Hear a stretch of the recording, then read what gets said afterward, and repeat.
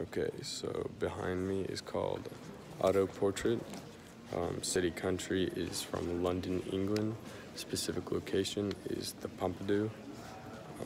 The artist name is Tony Craig. Nationality is British. Medium is sculpture out of recycled material. Period is contemporary.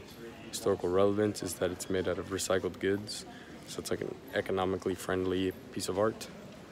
How long did it take? 1 year. Why is it important? Green earth, clean air, recycled items, all that good stuff. Characteristics, important characteristics, recycled items, and a bike. Artist contributions is that he makes simple but meaningful art. Personal observation is that it's bright and colorful and super cool. Why did I choose it? Because it pops out and I'm environmentally friendly. How does it compare with other art, contemporary art? Is that it's made out of a real bike and like recycled materials, and most contemporary art have like messages, political messages, stuff like that.